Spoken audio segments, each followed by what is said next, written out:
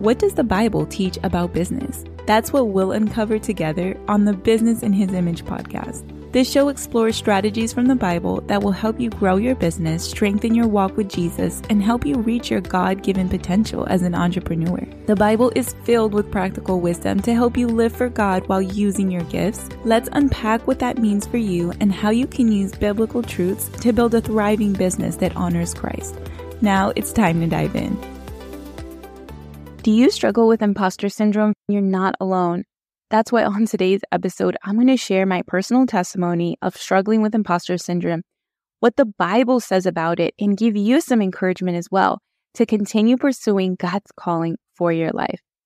Recently, God brought me to Deuteronomy 34, and it is such a powerful scripture that I believe I've read before, but never in this way. So to give you a little bit of context, what happened here is that Moses had just died, and Joshua, his successor, was going to take over and help lead the Israelites into the promised land. It says here, starting in verse 9, "Now Joshua son of Nun was filled with the spirit of wisdom because Moses had laid his hands on him. So the Israelites listened to him and did what the Lord had commanded Moses. Since then, no prophet has risen in Israel like Moses, whom the Lord knew face to face, who did all those signs and wonders the Lord sent him to do in Egypt, to Pharaoh and to all his officials and to his whole land. For no one has ever shown the mighty power or performed the awesome deeds that Moses did in the sight of all Israel." If you have ever struggled with comparison or feeling like you are not able to do what God has called you to do, I know that this passage is really going to relate to you and bless you. Now, when I first read this, it really struck a chord with me because this is something that I struggled with personally. God has been speaking to me about what He wants me to do in ministry. And at times, I can give myself all the excuses in the world as to why I'm not equipped, why I'm not ready, why it's not a good time, why I need more time to get myself together. But that's not what God had to say. And at times we do that. At times, God is showing us the open door. He's showing us that it's time to step out in faith, but we make all these excuses as to why we're not qualified. And the funny thing about this is that Moses went through the same thing. When God called Moses, he also tried to make excuses as to why he couldn't go and speak to Pharaoh and deliver Israel from Egypt. He made all these excuses. He wanted someone else to speak for him, and that's why God appointed his brother Aaron to help him. But it actually wasn't meant for it to be that way.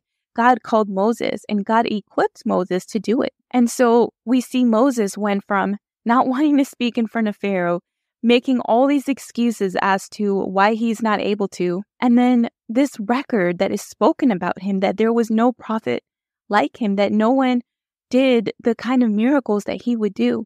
But here is what God really pointed out to me, is that God called Joshua to lead Israel after Moses had died. But Joshua, he didn't seem to have the same level of anointing, he didn't perform those kind of miracles, but God was with him, and that's what mattered.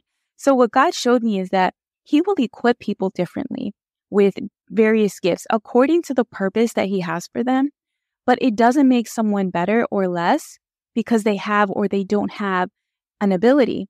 So perhaps Joshua wasn't on the same level as Moses, but he was still called and he was every bit equipped because the Lord told him to take courage, to take heart, because He was going to be with him. He had the wisdom that he needed to perform his calling. Maybe Joshua didn't need to perform those miracles. I really believe that Moses needed that level of power to be able to withstand the kind of challenges, the unique challenges that they faced in the wilderness for those 40 years. He needed to be really close to God, and he needed to hear from God very clearly and be able to perform those miracles so that they could survive. So God had a reason and a purpose for why Moses did the miracles he did. Just because Joshua didn't perform those miracles didn't make him lesser of a leader. It just wasn't his calling. It wasn't his purpose. And I believe that God wants us to take hold of that same truth, that if He has called us to something, that means that He has equipped us. He does not want us to compare ourselves to anyone else, and He doesn't want us to struggle with this thing called imposter syndrome or allow that to hinder us from obeying Him. We have to look to Christ.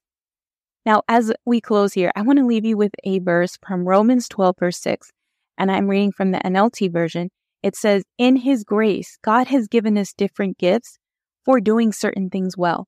So if God has given you the ability to prophesy, speak out with as much faith as God has given you. I love the part of this verse where it says that He has given us different gifts for doing certain things well. So God may not equip us to do everything well, but He will equip us to do the specific things that He has called us to do. So you don't need to feel like an imposter. Just because God has called you to do something new doesn't mean you're not equipped for it. It's just a new experience. But you can benefit from imposter syndrome, in a sense, by allowing it to push you to rely on God even more. Let this message today sink into your heart, friend. Remember, whatever God has called you to, He will equip you. God is with you. He will not forsake you. You can do this. Hey, friend, if today's episode helped you in any way, please help us reach more people by rating and leaving a review wherever you listen to your podcasts. For the entire month of August, each person who leaves a review will be entered to win a free 30-minute coaching session with me to help them grow their business. Just rate and review and leave your Instagram handle as well so I can contact you if you win. Thank you so much, friend. Have a blessed day. Thank you for listening to the Business in His Image podcast with me, your host, Jo Harris. If this show has blessed you, please share it with a friend and subscribe so that you can be notified when we release new episodes. My prayer is that God will help you soak up every bit of what you've heard today and help you apply it to your business so that you can see results. I'll see you next time, and may God bless you.